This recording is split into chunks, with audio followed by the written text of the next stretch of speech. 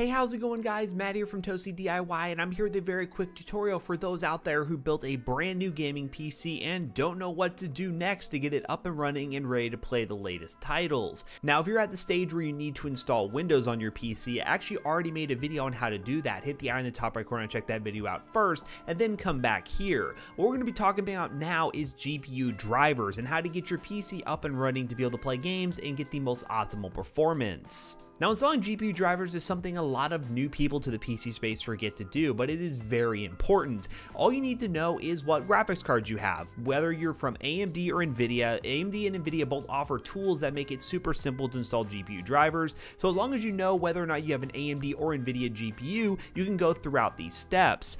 The easiest way to get drivers for NVIDIA is to download a program called GeForce Experience, which I have an NVIDIA GPU, so I'll be able to show you exactly what that looks like after it's installed. But basically, it's a suite of services that NVIDIA offers with their GPUs. It allows you to use their game recording software, which is really awesome for people wanting to get some really awesome moments in their games, and also get game-ready drivers, which are always being pushed when new games are released, and it automatically pushes a notification to your PC when you need to install drivers, and also auto-detects which ones you actually need. Now, this is what GeForce Experience actually looks like. All you're really concerned about to get things up and running is the drivers tab, which, as you can see right here, I have the latest driver installed and ready to go. Now, what you would do is once you install GeForce Experience, you do have to create an account, and once you create that account, you will sign in and you will be prompted to download the latest driver from this driver tab. It will go through the installation and boom, restart your PC and you're good to go. Now, let's say you're on Team AMD and you want to install drivers. The best way to do that is to download the Auto Detect Install Driver program. So auto detect which graphics card you are using and will allow you to install the proper driver, and then from there it will use its Adrenaline software, which is basically like a GeForce Experience, to stay installed on your PC and allow you to update your drivers the exact same way. Same scenario, download, install, restart, and you're good to go. Now, one thing you could do is take the extra step to install your motherboard drivers, but normally nowadays in Windows 10, most of those drivers that are automatically installed with Windows work perfectly fine. But if you want to make 100% sure that those drivers are going to work with your motherboard, you can download the ones directly from the company that makes your motherboard. For example, I have an Asus Prime X370 Pro motherboard. And what you can do is go to the support tab, which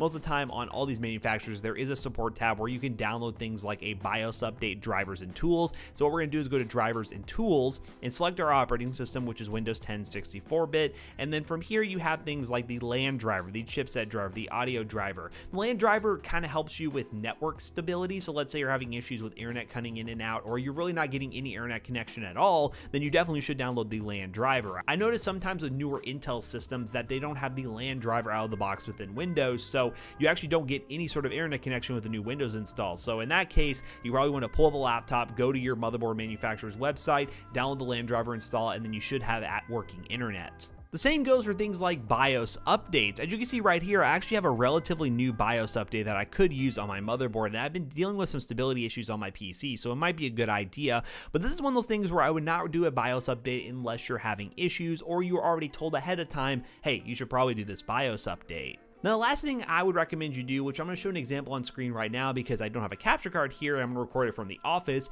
is enabling overclocking in XMP.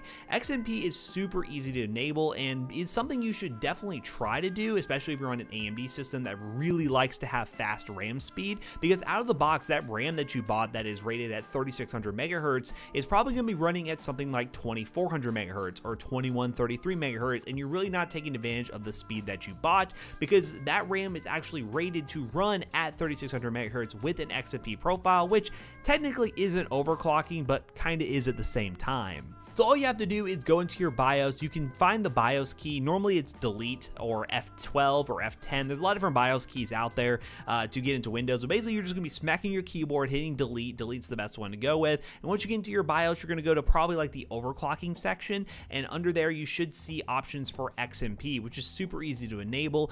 This is something you could look up for each motherboard if you are having issues finding the XMP profile. But normally you just pick whatever first profile is available and it will normally pull the speed of your RAM RAM. For example, if you have 3200 megahertz RAM, you'll get a 3200 megahertz profile and it's good to go. And then from there, you just have to boot into Windows, and to make sure it works, all you have to do is go to your task manager, go under the performance tab and click on memory, and from here you can see your RAM speed.